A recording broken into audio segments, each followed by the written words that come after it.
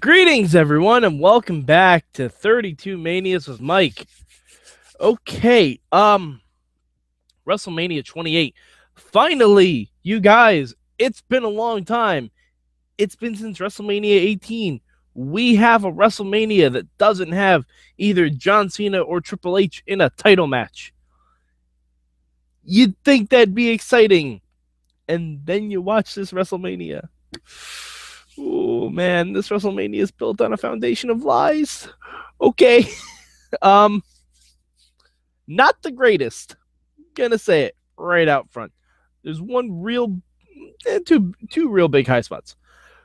Not the greatest WrestleMania. All right. Well, let's start as I always do. We're in Miami. We're in the hometown of The Rock. Naturally, he's going to play an important factor in tonight's proceedings. But we start off as always with a dark match, and this is actually on a WWE pre-show. This is not on Sunday Night Heat. It's on a pre-show. I presume it was on YouTube at that point. But yeah, we got a pre-show, guys, and it's not a battle royal. How else are they going to put everyone on the show? Oh, don't worry. There's a 12-man tag. Yeah, it's as good as it sounds. The pre-show match, though, we had a triple threat match for the tag team championships.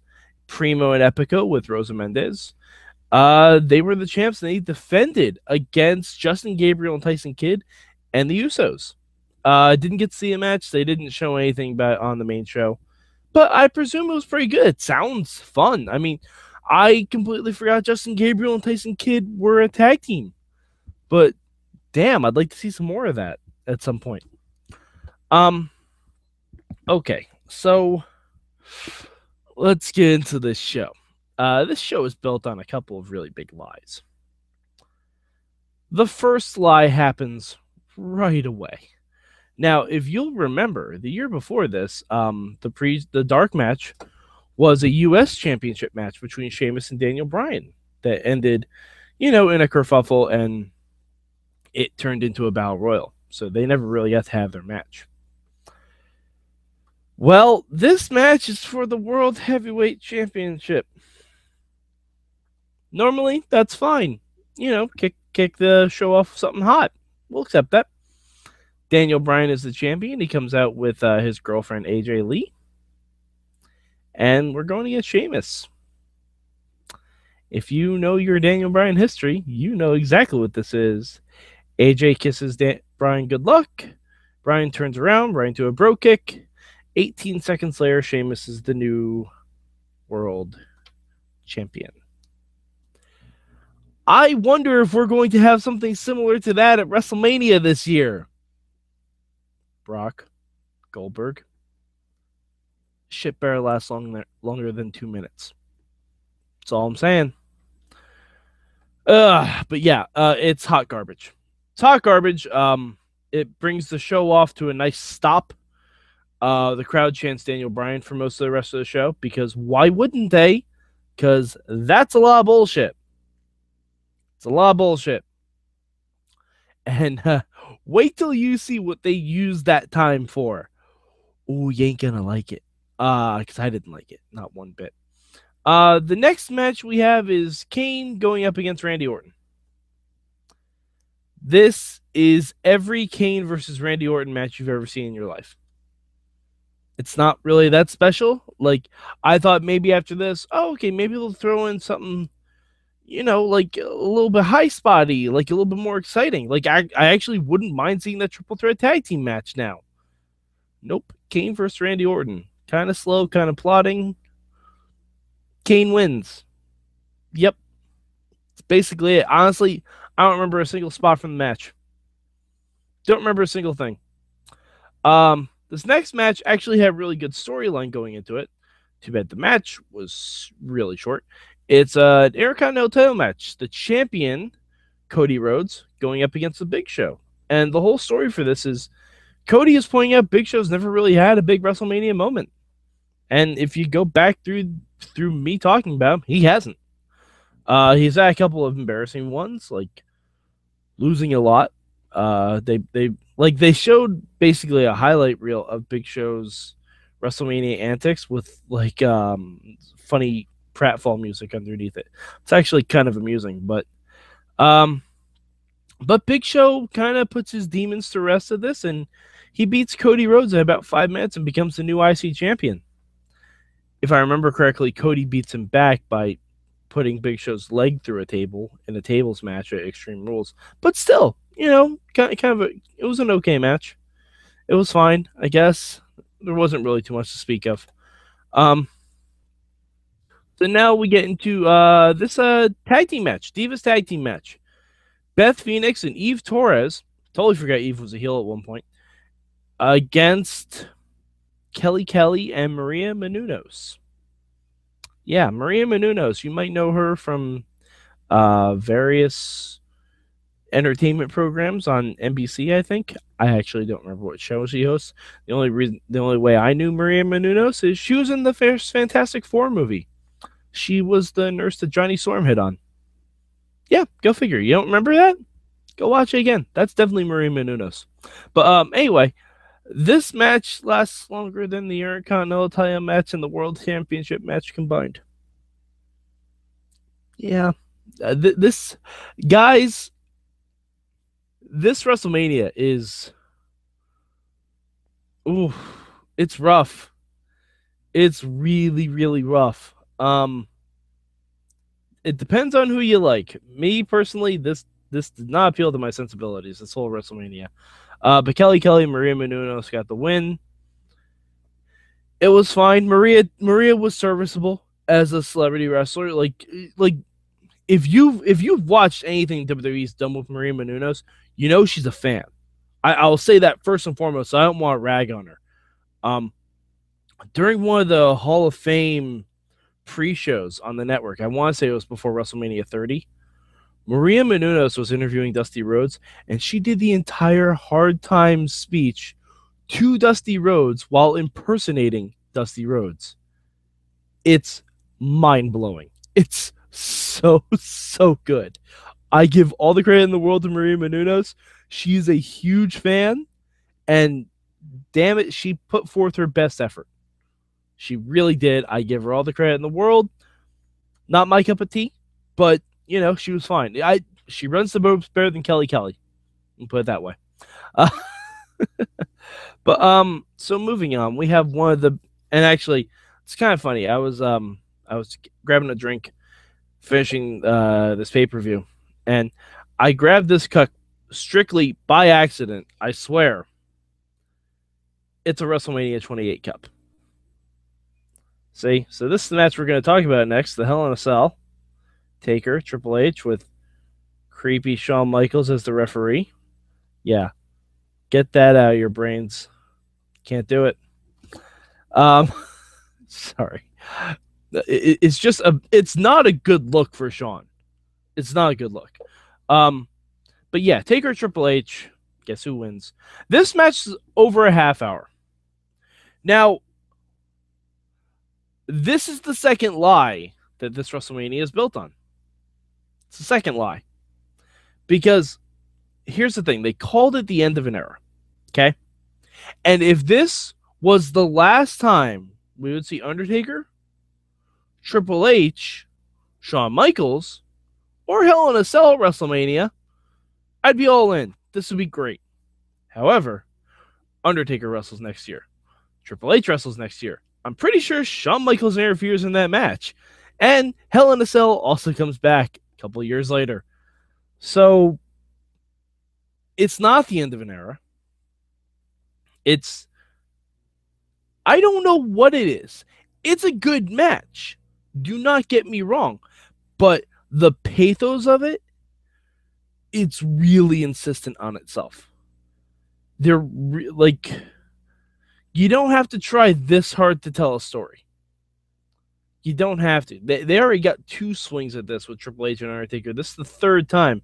And it's, once you do the 3rd time of the guy looking at someone saying, end the match, like, just finish me because I know I can't do it, it gets to be old. It gets to be old.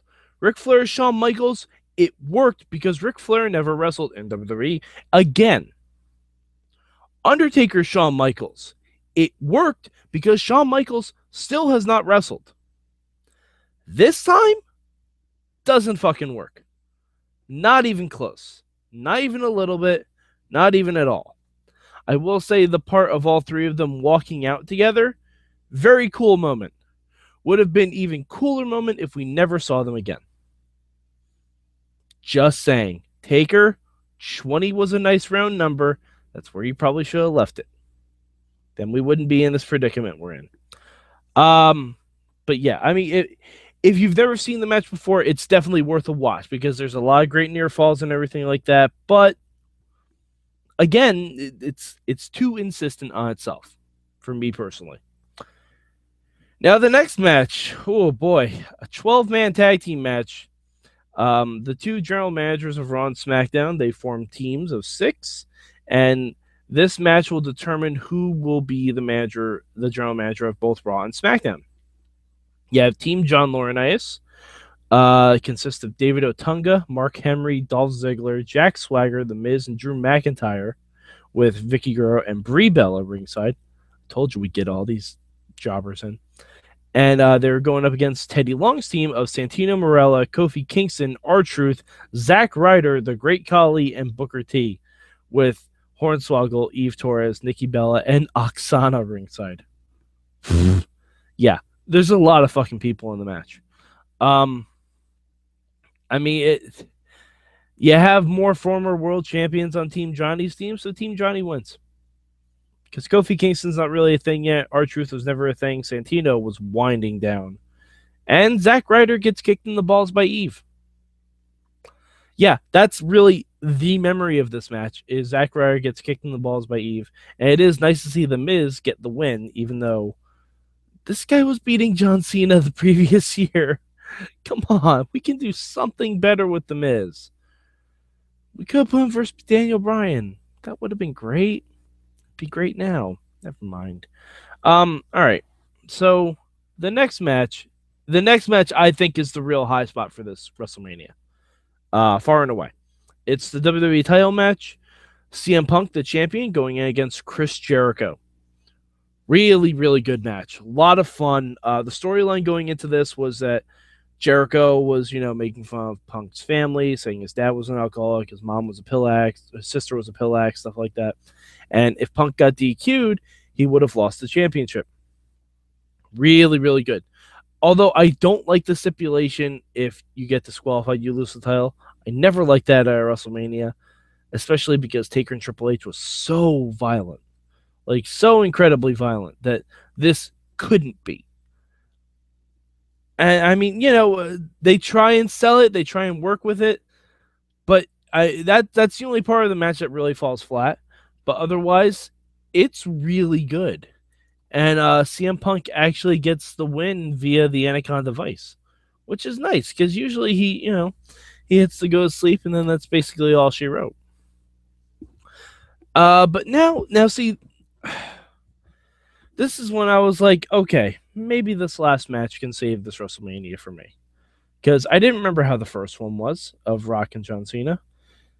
But guess what? We had some time to kill, apparently, because there were 2 concerts before Rock and John Cena. Yeah, there's a lot of music at this WrestleMania. It doesn't work. The crowd was starting to get back into it, thanks to Taker Triple H. The Team Johnny, was a cool down match. But Punk and Jericho, people were getting into it, and then they just killed the crowd completely. They just killed the crowd, and Cena and Rock had to warm them back up. But, Flo Rida, Machine Gun Kelly, I legitimately fast forwarded through both of them. It was like 10 minutes long at least. It was unnecessary. Completely unnecessary. Machine Gun, I don't even know who. Machine Gun Kelly, I think, played out John Cena. He's wearing a shirt that says Cleveland. They're in Miami, and he's talking about Massachusetts. I have no idea what's going on. And Flo Rida brings out The Rock. it's extremely unnecessary. It's extremely unnecessary. And right before the main event, it's not a good lead-in. It's not a good lead-in for your crowd. I understand they were trying to use it as a buffer. Put a match there. That's what people want to see. They want to see wrestling. Like, Big Show Cody Rhodes was 5 minutes. You could have put that there. That would have been great. But, yeah. So, Rock and John Cena, another half-hour match. Oh, WrestleMania matches, unless they are Iron Man matches, should not be over a half hour. Just by rule of thumb, I think. Yeah, they should, unless it's like a 8-team elimination tag or something like that, like, should not be over a half hour. Because there's a lot, like, picture the worst parts you didn't like from Hogan and Rock and Hogan and Warrior. And that's kind of what this is. The finishing spot is okay. Like, the finish is nice. But it's just lol Rock wins. Because of course the Rock was going to win. Because this is once in a lifetime. Right, you guys? Oh, wait. No, I'm sorry. That's the third lie this WrestleMania is built on. Oh. Guys, they put it on a cup. It's on a cup. Once you put something on a cup, that stays forever. This cup is a lie. This cup is a lie. Angry. Yeah. Because guess what match we're getting next WrestleMania? I know. I was there. It's not really that much better the second time around. Because The Rock is in great condition. Great shape. He's in bad conditioning. It's very obvious. I mean, I don't know. It just, I think this match is kind of the reason Stone Cold Steve Austin doesn't come back to wrestle. Because I've heard Austin say that if he can't be full Stone Cold Steve Austin, he would never want to come back. This is kind of the point of that. And it's a shame. But The Rock beat Cena, obviously. And yeah. So next WrestleMania, we're going to New York. Not New York. We're going to New York. Not New York. They're going to New Jersey. They're going to New Jersey. They're going to tell you it's New York. They're going to tell you it's New York a whole lot because we're in the New York Giants arena. They play in Jersey. We're in the New York Jets arena. They play in Jersey. The only thing New York about next year's WrestleMania is the Hall of Fame because that actually was in New York. Access wasn't even in New York. But anyway, we'll talk about that more when we go into WrestleMania 29, which I was at. So should be interesting for me to have some recall about this. But yeah. So if you have any questions about WrestleMania 28, if you think I'm a complete moron for not digging Taker Triple H 3 a second time around, let me know. Hit me up at MadMike4883 on the Twitter machine. Hit me up on the comments on the YouTube, Facebook, Twitter at Mayhem Show. Hit up the hashtag MM. And we will see you in New Jersey for WrestleMania 29. This has been 32 Manias with Mike.